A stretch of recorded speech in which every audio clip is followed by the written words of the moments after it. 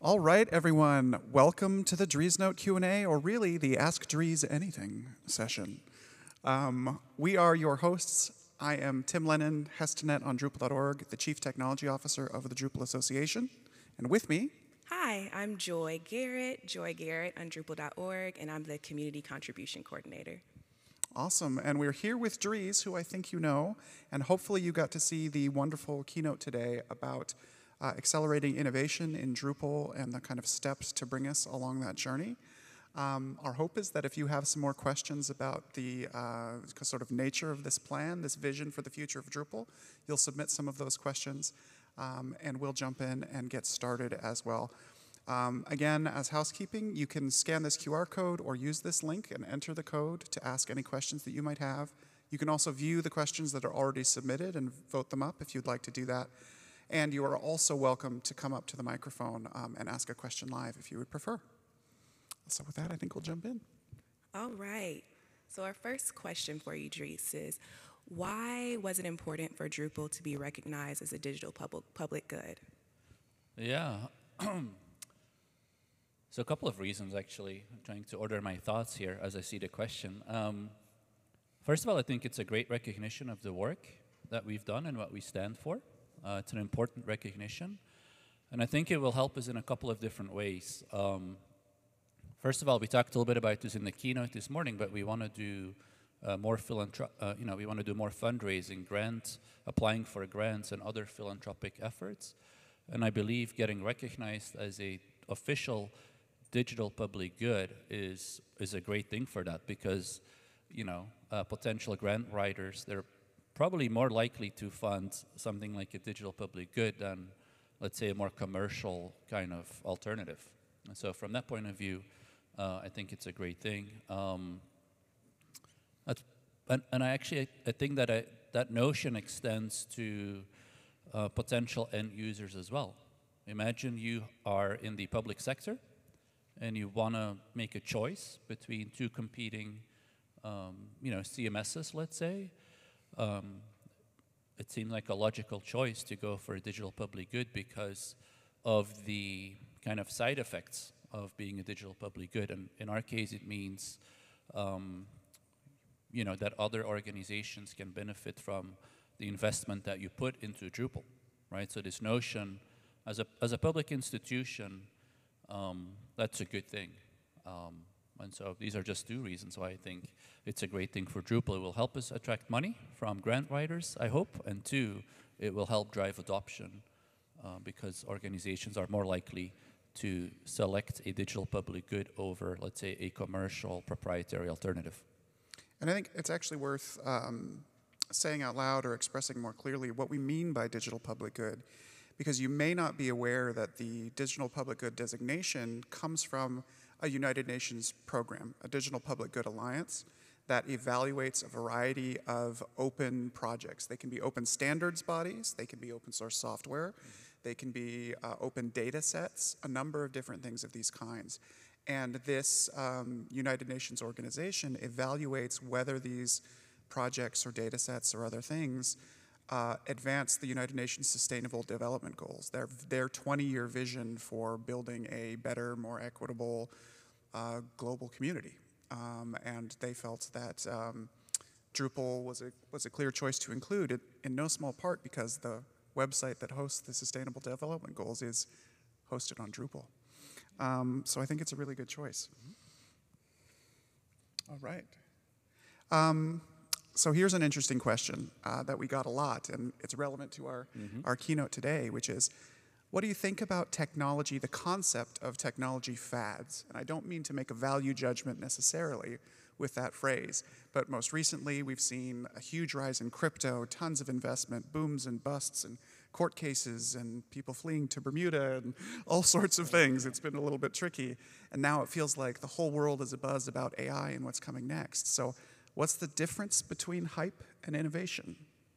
Well, yeah, it's a great question. I'm not sure there's an easy answer, to be quite honest. Personally, I see the potential of both technologies, both crypto and AI, but there's a big but. The but is that we need to sort out a lot of it doesn't mean they'll win, because I think we have to make sure that we develop those in the right way. For example, one big issue with crypto is just the impact on climate. So I believe in the potential of crypto, is maybe a better way to say it, but not as it is today. And so usually what happens with a lot of technology is that they start off really like sort of in a suboptimal state, and over the years to come, you know, we become more efficient, and we figure out some of the problems with the technology, and that could be technical problems, but also ethical and, you know, regulatory problems. And sometimes some of these problems stay, you know, like sometimes they're never truly resolved, but they can get better. And there's a lot of examples of that in our life today. I mean, think about like cars. Obviously, cars are useful. Everybody almost has a car, but they're also really bad for climate as well, right? So that doesn't necessarily prevent the technology from succeeding, but it does cause decades of research around how to make more, you know, more efficient engines, for example. And so I feel a little bit the same way. Like, I recognize all of the issues with crypto. I recognize the issues with AI today. At the same time, these may be kind of unstoppable trends. And I feel more bullish about AI than about crypto, to be quite transparent about that. But I think AI is an unstoppable trend. I mean, it is going to be part of our future. Then the question becomes, how can we make it, you know, a part of our future in the best way? Like, what can we do to help advance these things in a way that is aligned with, let's say, our values in terms of, yeah, how these things can work. So, you know, I don't know. I think they're both innovation, to be quite honest. But like with a lot of innovation, they go through a hype cycle where there's a lot of hype, and then over the years, we kind of figure things out. But crypto, I like, you know, I like the potential in terms of like what it can bring in, like in governance models, for example. And, you know, AI, I think it's going to honestly you know, I think the whole digital marketing world is going to be turned upside down, and we're going to see like there's going to be a big evolution of how people create content, how people brainstorm content, how people create personalized website experiences. That's all going to be AI driven. So, you know, we got to figure out what that means for us and how we can participate that in a, like in the healthiest way possible. And actually, just to follow up on that a little bit, by participate, do you mean that in terms of, you know, regulation advocacy, or do you mean more specifically how Drupal could perhaps innovate and set an example for a responsible use? Yeah. Well, first of all, I think is we should try and participate in wherever we can and to help steer it. And the beauty of Drupal is we have a large platform. We have a lot of users. So we do have a voice, I think. We just need to get ourselves at the table, so to speak. So yeah, I mean, all of those things. Yeah. I don't know, it's probably not always a popular answer, so to speak, but I do think, you know, these things they're here, you know? Thank you. So I've been with the DA for about a year now, and one of the first things that I tasked myself with was attending Drupal camps. And as someone who doesn't have a lot of Drupal background, I found it really helpful. The camps feel really accessible, and I'm always like really grateful for how welcoming they are. So since we know that they're the grassroots of the community, what's something that you think they do really well, and how can they evolve? Yeah, it's a great question. I think what they do really well is kind of what you said, in the sense that they're really, really, really helpful in knowledge sharing and, you know, sharing information about Drupal and getting people up to speed on Drupal. So I love that about Drupal camps. And you can see often, like, the importance of Drupal camps. Like, there's a lot of places in the world where they have a really good Drupal camp, and the community is really thriving because of that in that area. Mm-hmm. And it has nothing to do with the size of the city or the location of the city, because there are certain regions, like major cities in the world, where the community is just doing okay or not okay. And then there's small cities in remote places in the world where the community is incredibly successful. And I attribute a lot of that to the local leadership, the people that organize these local events. So it's really important for knowledge sharing. It's really important to build excitement for Drupal. So I think that's what they do really well. I guess the second part is how can they evolve? I think that's also a great question, and I'm not sure I've like an answer that applies to every camp, because I think every camp has their strengths and their weaknesses, so to speak. But one thing that I would love to see is, in light of what I talked about today, is like how can we use the camps to get more people to contribute? Like can we, and I don't know if every camp does that right now, but that would be great if like every camp had like a mission to help kind of create more contributors. And yeah, I think that would be great. And when I talk to people, often they start their Drupal journey at a local event. And then they graduate, between air quotes, to DrupalCon, you know? And that's also a nice thing to see. I talked to quite a few people. They say, oh, I've been going to Drupal Camp Florida for 5 years, or Drupal Camp, you know, Denmark, or whatever it is. And then eventually they make the big trip, you know, the big trip to Drupal Camp North America, or whatever the European DrupalCon is that year. So I think they're important to recruiting people. And I would love to see them kind of get better and better at turning people interested in Drupal into very passionate Drupal people and then contributors. So. Thank you. Yeah. Awesome. Our next question is about local communities and reaching out into larger parts of the world. So it is, what can Drupal do to be more active in the global south, South America, Africa, Oceania, and et cetera? Good question, too. So I've been privileged to travel to many locations around the world. I've not been to Africa. I'd like to do that. But I have been to many other places, and I've met with the local community. And one of the things I've seen is that language, like, you know, because most of what we do is conducted in English, that can be a real barrier for a lot of local communities. So I've been to, you know, Japan, I've been to China, and, you know, many other countries, and you can tell when I meet with the community, when we do events, like lots of people are not fluent in English. And so one of the things that would benefit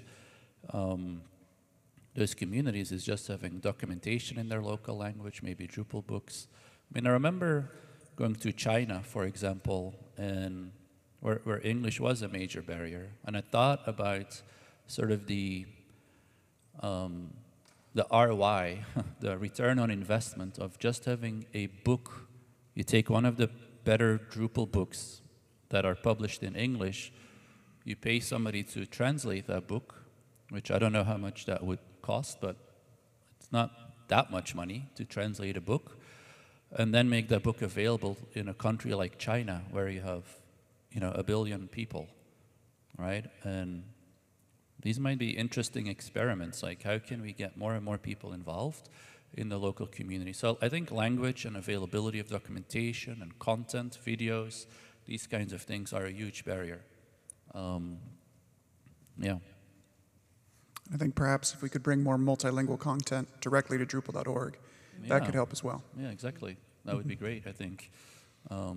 There's many other things we can do, but that's the one that kind of stands out for me. It's also great, actually, I met already some people from some of these continents. You introduced me to a gentleman yesterday as well. Yeah, we had a member of the Young African Leaders Fellowship Program, Denaya Dennis, who may or may not be... Hey, sitting right here. Sorry, we actually can't see many people because of the lights. I know. Yeah. It's very like Joining bright. us from South Sudan, we have people from Burkina Faso, Sri Lanka, like all over the place. A lot of these people that we want to reach are coming to us as much as they can, and it would be great to reach out back to them. Yeah, and we were talking a little bit about, you know, how he made the journey, and then he would like attend many different sessions, and then take that back to the local community, you know. And so one of the things we can do is like continue these programs where we invite people from all over the world, really, to attend DrupalCon, learn about Drupal, and then bring those learnings back to their local communities. That's a great way to multiply information and knowledge and excitement about Drupal. So that's, one other idea.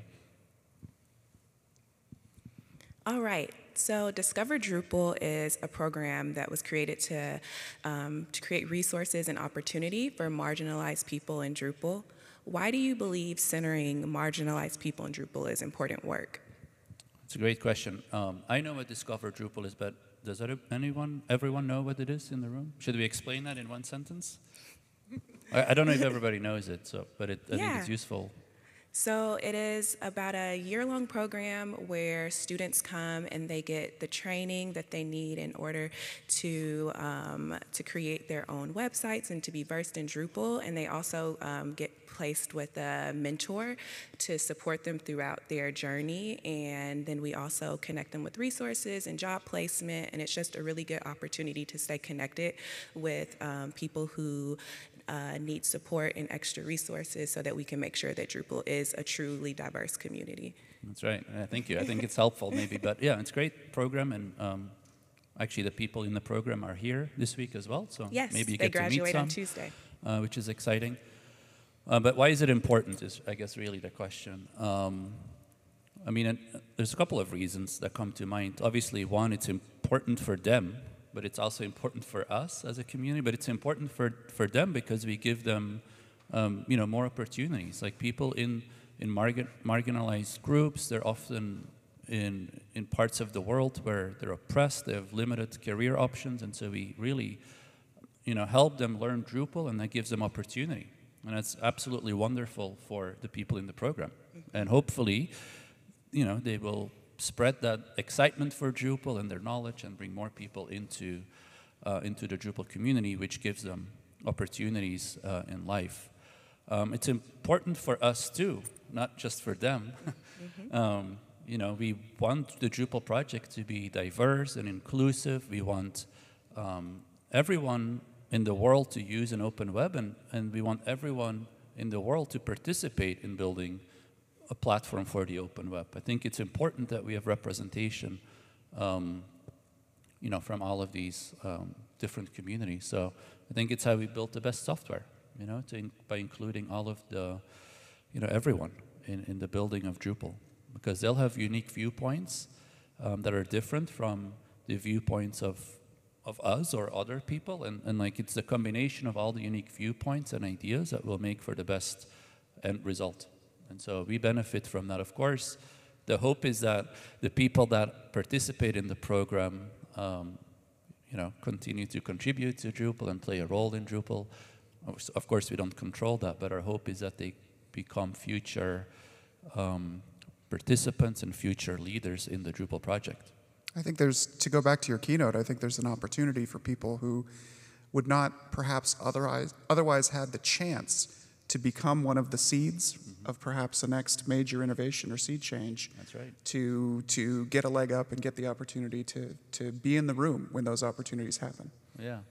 I attended, there was a breakfast with Discover Drupal this morning. I couldn't make it this year, but I attended the breakfast last year.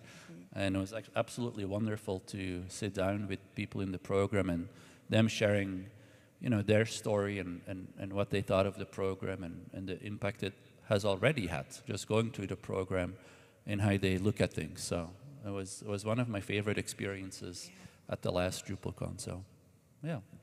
Thank you. Yeah, I think that for Discover Drupal, it's important because it acknowledges the inequities and it's a solution to it, and hopefully it can be replicated by other folks in the Drupal community in the future. Yeah, and lots of, by the way, the program is, obviously the Drupal Association plays a big role in it, but also other partners of the Drupal Association, Yes. Organizations giving time and money to help train students for, I think it's several months, right? The program? Yeah, it's close to it's a like year. a multi-month training program where multiple, different agencies and Drupal companies contribute their time and money. So it's quite nice, actually. All right. Okay, now we're getting to a fun one, which is we heard a lot about Leica. Yeah, and sorry. the history of early photography. You've gone pretty deep in this. So how did interest in photography capture you? What was the bug? Funny.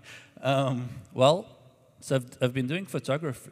I'm actually not that good at it, but I've been doing it for a long time. And I think it started with my dad having like I remember it being a Canon camera, and it was an analog Canon camera. And as a kid, I was playing with it. I don't think there was actually film in it, but I would just go around and like pretend, take photos. And then I also remember getting a camera for Sinterklaas, which I should explain. But Sinterklaas is a European, I guess, tradition. It's actually what predated Santa Claus in the US. Yeah, and it's on December 6th of all, I don't know why December 6th, and I think in some countries it's on December 5th. But anyway, Sinterklaas comes to your house and leaves gifts, a little bit like Santa Claus and, Christmas. And one year, I got a camera. And it was like for kids, so like foam padding and that kind of stuff. Like you could throw it and it would still work. And I started using that camera, and I guess that's how, and I must have been, I don't know, 6 or 7, young age, I guess. And ever since I developed kind of like an interest in photography. And I would say recently, the last year or so, 2 years, that kind of passion was rekindled. I kind of graduated to bigger cameras, I guess, and it became like a hassle to carry around. I would travel to DrupalCon with a camera backpack, with like a big lens, and I ended up not bringing my camera. And then about 2 years ago, I bought a smaller camera, and I've adopted this philosophy: always carry your camera, or almost always carry your camera. And as a result, I've been taking more photos. So, long-winded answer, but there you go. Awesome, very cool. So, want to remind you again that you can continue to submit questions to the menti.com code, or come to the microphone here in the center if you'd like to ask a live question. And we're going to go to some of the audience questions now. Let's see here. I'm going to jump in. Yeah, why don't you take the one at the top? Okay. Adoption of Layout Builder has been slow. How would you sell Layout Builder to veterans of Drupal who has invested much in tools like context, paragraphs, panels, etc.? How would I sell it? Or how would I? Sell it to veterans of Drupal. How would you sort of convert them from maybe these other tools into Layout Builder? Yeah, that's a good question. Layout Builder, definitely, when I talk to people, it's not necessarily Layout Builder, but when I talk to people, the thing that they ask the most about is like, I want to be able to build landing pages or simple pages. And, that's kind of associated with Layout Builder.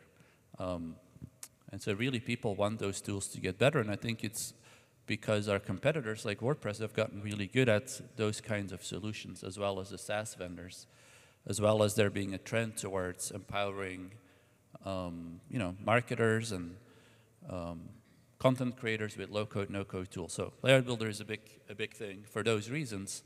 I would say what Layout Builder is really good at in Drupal is in actually creating templates that can be applied, that are associated with a content type. I actually think Layout Builder today isn't very good at creating a single landing page. But what it would be good at is, let's say you have an e-commerce website and you have 10,000 products in your database and you want to lay out how each product looks in a templated way. That's today what Layout Builder is pretty good at. And that's actually a pretty unique capability that some of our competitors miss. But what we miss is, how do we create like a one-off page? Like when you start your website from scratch, usually the first thing a lot of organizations want to do is like, I'm just going to create an about page. It needs to have a title, an image, 2 images, some address information, what have you. That's actually not that easy in Drupal to create like an unstructured page, if you will. But what we are good at with Layout Builder is structured pages. So I think the opportunity is to, get better at structured pages, as well as embrace this notion of unstructured pages and bringing that into the Drupal core platform. I'm probably not the best person to do sort of a comparison of all of the solutions out there, But there's multiple solutions, and yeah, I think it has served different people in different ways. I think I would add to that it was implicit in what you said that Layout Builder is often for a different audience than necessarily who we think of as the Drupal veteran, right? If you're the Drupal veteran developing the site, building the site in a deeper way, Layout Builder is a tool you're deploying for your users. I don't mean the visitors to the website, but the team that is going to use the Drupal site that you've created. And I think thinking about it as a tool to help empower them and answer things that they might frequently come to you with frustration on is another way to think about that. Yeah, I'm actually quite excited about the 2 Layout Builder proposals being funded. The 2 that we saw this morning, because I think we have these different solutions right now, like the Layout Builder that's in core. We have Gutenberg for Drupal. We have paragraphs-based solution, and quite excited about the idea of bringing all of the different stakeholders together and figuring out, is there a way to combine the best of all of these worlds, you know, and create a path forward that allows us to build a really nice layout builder or page builder that we can use for, you know, for Drupal going forward. I'm actually quite excited about Gutenberg too. That's maybe a controversial statement, I don't know. But Gutenberg was designed to be an independent project, and WordPress is the largest user of Gutenberg. But what I like about it is that so much effort has gone into it. You know, as 80 million websites use it, a lot of people love it.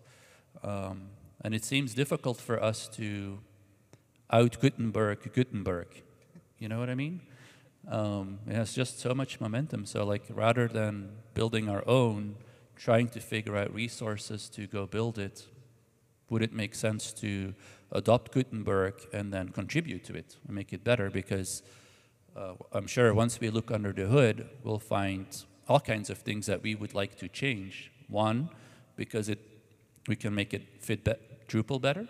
You know, for example, let's say the structured content. Maybe it's not well optimized for structured content, or templated pages like Layout Builder does. So that would be something we can contribute to.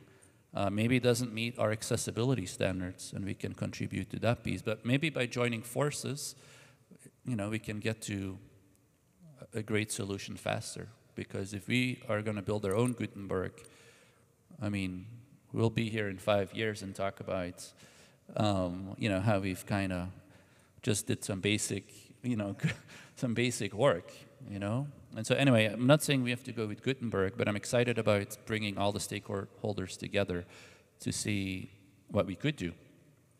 And I actually had a conversation with Matt Mullenweg about this 2 weeks ago, not about specifically for this reason or anything, but every time I see him, every time I meet him, he mentions like, hey, if you want, you can use Gutenberg.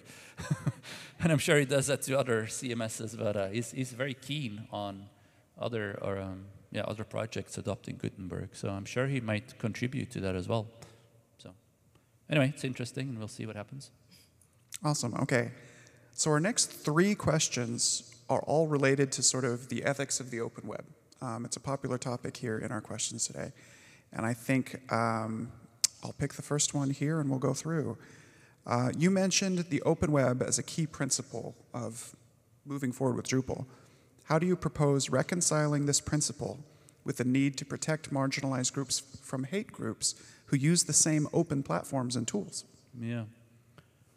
It's a great question. It's a difficult question. And actually, let me start by saying that I don't always have the answers, and I'm also constantly learning about how to do these things.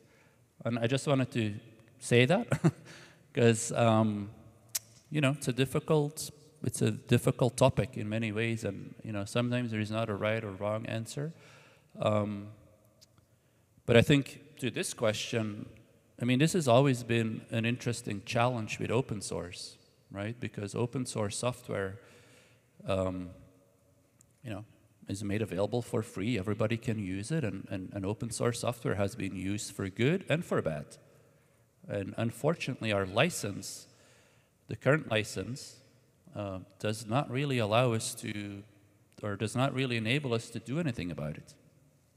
Like we can exclude certain groups from using Drupal. Like, it's impossible.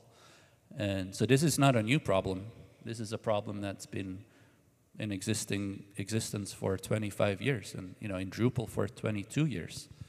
So I don't think there is a magical solution. But I think what we can do on top of that is what matters. And what I mean by that is we can have our values and principles in the Drupal project, and we are focused on diversity, we are focused on inclusion, we want to help marginalized people, and that's what we can focus on. And in the end, hopefully, the positive impact of all of that work outweighs kind of how people use Drupal for, for negative things, And I think in general, that's how technology often plays out.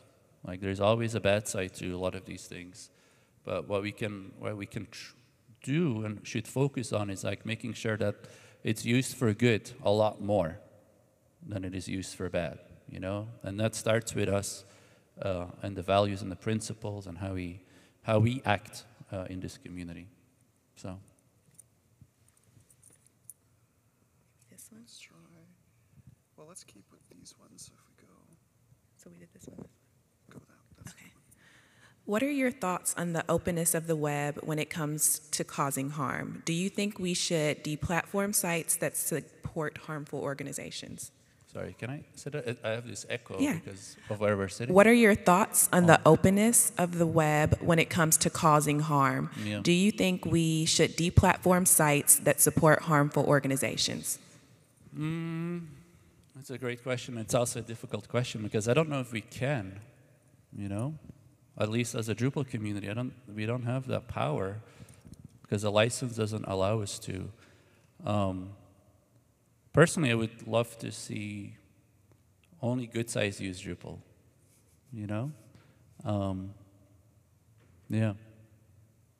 And yeah, I don't know what to do about it. Is kind of like I know we're a little bit dancing around the elephant in the room here, and it kind of feels awkward too. But at the end of the day, we can't control the business policies of all of the different players in the Drupal project. I mean, that's not our job necessarily. So. fair enough. I think these sites, unfortunately, if we deplatform them, they'll go somewhere else, So one more question along those lines, and then we have some more technical questions. You mentioned the license just a moment ago and what the license allows us to do. So this question addresses that point. Drupal is open source. We can't control who uses it or for what purpose they use it. But what are your thoughts on new licenses emerging, things like the Hippocratic license that attempt to insert some kind of ethical use clause? Yeah. Well, my personal opinion of that is I think that would be a good thing. I think the GPL has a number of shortcomings, not just this one in particular, but you have to remember the GPL is a 25-year-old license, and the world has evolved dramatically in those last 25 years. And when the GPL was created, we didn't see the world the same way, or we didn't kind of understand the global impact that open source would have. So, I think I embrace the notion of evolving open source licenses to deal with these kinds of learnings, and I mean that in the broad sense. So the challenge is always like, how do you, migrate an existing project like Drupal to a new license? It can be very difficult because you need copyright transfer depending on the situation. But anyway, there's like technical challenges with adopting a new license, or legal challenges. Like, let's say, to use just to use an example of like us, if we wanted to adopt another license, technically we would need to go back to every contributor, everyone that has ever contributed to Drupal in the last 20-something years, and get like their signature almost, where they say, yes, I'm willing to relicense the software or the lines of code that I wrote from this license to that license. So practically speaking, it's impossible unless the new license is compatible with the old license, but adding additional restrictions to the GPL or current license would not make it a compatible license, because the GPL is pretty clear and says, you know, everybody can use the software. And when you contribute to Drupal, you sign up for that license. You know, the idea is that you can use Drupal, but then when you contribute to it, the same rights will apply to it. You know, you can't just like take something, change the rules, you know, like, so anyway, we're getting into a little bit of a maybe technical part here, but I just wanted to explain that to people because it's, yes, I love the idea of making our license better and overcoming certain limitations, and this is not the only limitation, but unfortunately it's not that easy, is I guess the short version, you know, for the reasons that I mentioned. Oh, thank you. It makes a lot of sense, and Yeah, it is a but huge like challenge. if I could ban intolerant sites from using Drupal, I like that idea, yes. All right, with more than half of all Drupal sites still using 7 and EOL approaching quickly, how do you see Backdrop CMS as fitting into the Drupal community going forward as an upgrade alternative? Yeah, so Backdrop CMS, maybe I should explain what that is too, but it's basically, I would call it a friendly fork of Drupal 7. Some members of the Drupal 7 community decided to create their own version of Drupal using slightly different principles. For example, they decided to fork Drupal 7 and adopt a backwards compatibility policy, because at the time we were breaking APIs, right? And so that's what they did, and in many ways that has been good for Drupal, in the sense that, one, it provided a home for certain users of Drupal, but two, we also learned from that, and we actually took or adopted some of the policies that they started with and applied them to Drupal, future versions of Drupal, like Drupal 8 and Drupal 9 and Drupal 10, etc. So I would say Backdrop has been a net positive for the Drupal project.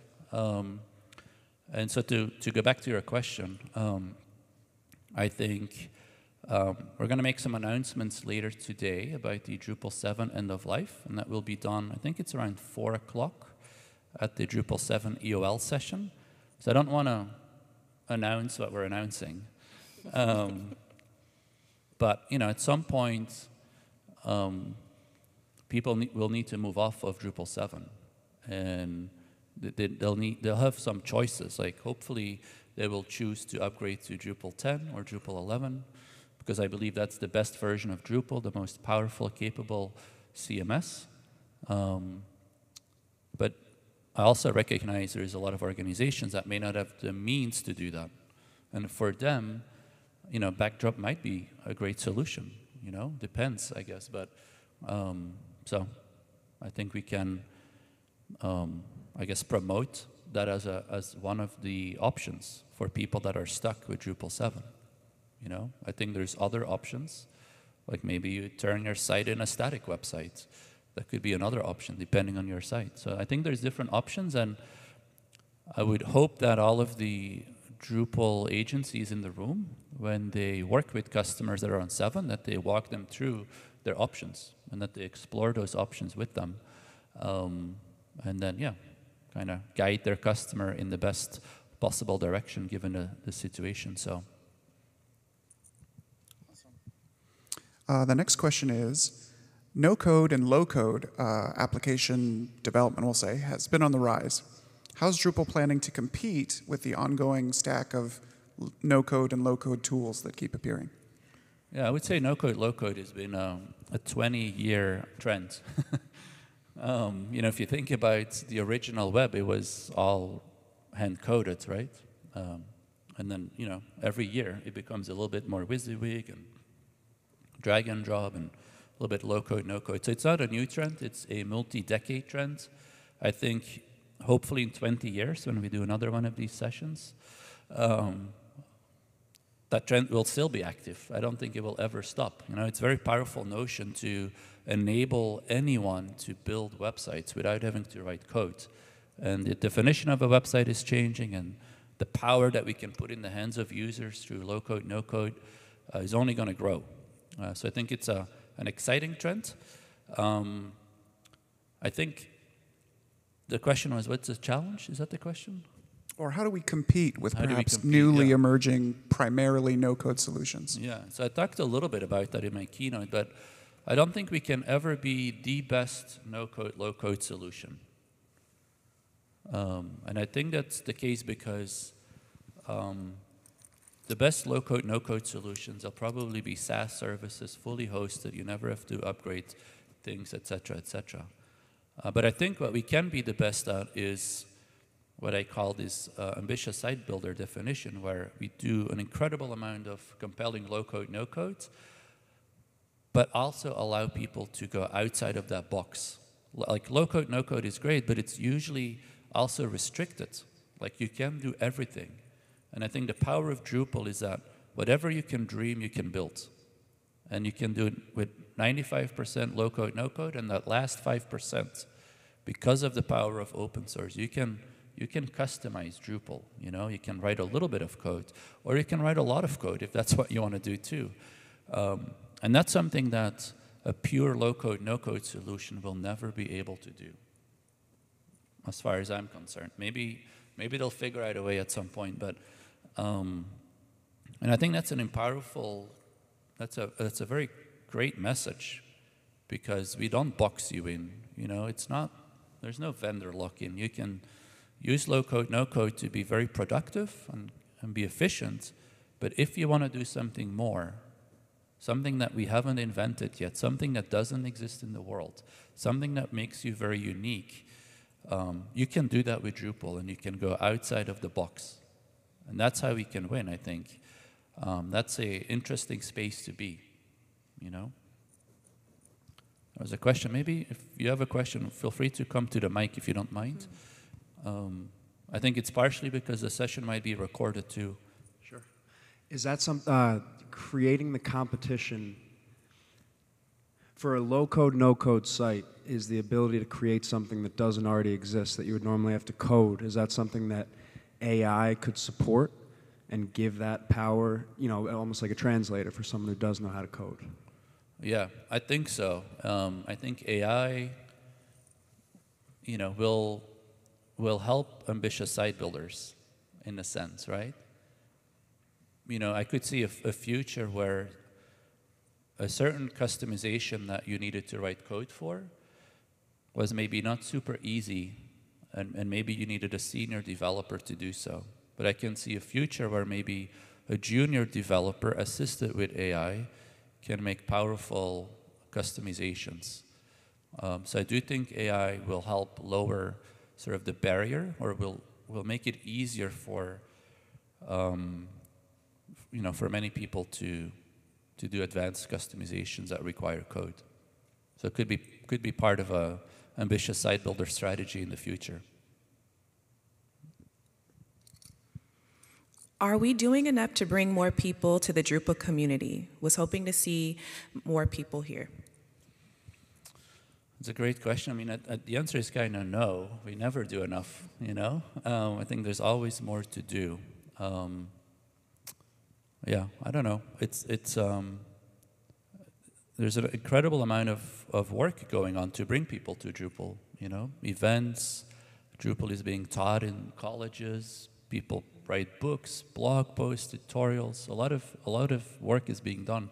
When we prioritize features in Drupal, we think about which features have the best impact, or which features help us attract more people to Drupal. So we do a lot. I really do believe we do a lot, but there's always more to do. You know, that could be an invitation to all of you in the room to find ways to help. Yeah. Looks like we have a question at the mic. Yeah, can I follow up to that? Are there any plans to have any more hybrid conferences, given that COVID is still a concern and probably a reason why, you know, attendance is not what it used to be several years ago? Yeah, the notion of doing either a fully virtual third conference or having more kind of hybrid content at DrupalCon. I think this is something that we've talked about before. One of the most powerful things we had during the DrupalCon global events is I met people in Drupal who I had never had the chance to see at a DrupalCon. There was no way, even separately from the COVID issue, there was no way they were going to be able to afford the travel and all those sorts of things. And I think those were highly successful. I think we have, we talked about growing the fundraising for the Drupal Association, strengthening the foundation there. I think to run a third con, even a virtual con, is going to take some resources, but I think it's a powerful idea. There was a lot of value in what we saw there. And so, personally, I'd love to see it. Yeah, me too. It was great. I remember it's called Drupal Global, right? It was great. I met people from all around the world that I would not have been able to meet if it was an in-person conference. At the same time, I love meeting people in person as well. So I love the idea of doing both, really, combining the two. And I also know some other open source projects. I was actually a keynote speaker at a conference organized by Git Kraken or something around Git, believe it or not, and they had like 20,000 people on a Zoom. And so, I think you can also reach incredible amount of people using a Zoom conference if it's done well. And their format was really interesting too. I think every speaker had 10 minutes. It was fast and very quick learning. It wasn't long presentations or anything. So it's an interesting format. Often these things come down to resourcing and all these kinds of things. But I like the idea of virtual events personally.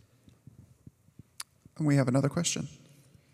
Yeah, hi. I posted it on the thing, and it's probably next as well, but I wanted to triage off of it, which is, I've been developing Drupal for 16 years now, and I think what I noticed is when dev desktops stopped, it was not easy for local development to continue, as far as moving from Lando and DDev, Docker dependencies, now moving, having NPM, all these versions, trying to get a local development going isn't, to me, well adapted to someone who isn't an engineer, frankly. And so I'm curious to see or to understand if there's a plan to bring back a UI tool again for local development. And the second part to that is, if not, how does that dovetail with this notion of ambitious coder? Because to know how to debug all of this kind of stuff is, to me, a level above that. Yeah, it's a great question. Let's see. There's no official plan to bring back a UI-based solution. However, I will say I think DDev and Lando, they've gotten easier and easier. Doesn't mean they're perfect. You still need to use the command line quite a bit, and that can be intimidating or difficult at times. But I actually recently switched from Lando to DDev myself, and it was surprisingly easy. And I'm also a technical user, but I was surprised how little steps it took. Then there's also solutions that you may or may not have heard of, I think they're called Gitpod. Have you heard of that? It's basically, with one click of a button, you can have a development environment in the cloud, and they have free versions of that. Not exactly the same as a local development environment, because you can't really use Gitpod on a plane, for example. Or depending on where you work, you may not be able to use those kinds of environments. But those are also good alternatives for people to be aware of. I would love to see a UI on top of DDev. It could be a great proposal, maybe for a future Pittsburgh or innovation contest, or maybe somebody in the audience will feel inspired to help. So I think it's definitely a great idea, but it's not something that we are officially working on. But that doesn't mean other people couldn't. So yeah. And I would add, you may know this having sort of 16 years of background in the community, but I would add for others, again, if you haven't gone to the contribution events before, and if you join the first-time contributors workshop, you'll learn some of these tools. It's actually a really good place to get a leg up on some of these things. Learning Gitpod or DrupalPod, the sort of layer on top to help develop is a great thing to do. We are running out of time here, I think. We have 30 seconds left on our clock, so I think we have to say our thank yous. Again, there's more questions than we could answer. There's been some great questions, and I think some tough and important questions that have been really worth exploring. And again, I don't always have the answers, but I'm learning with you, together with lots of people in the room, how to navigate things like, like those questions. Yeah. Thank you. Yeah, you're welcome. Thank you. Thanks very much, Dries. Thanks for Thank all you the all. questions.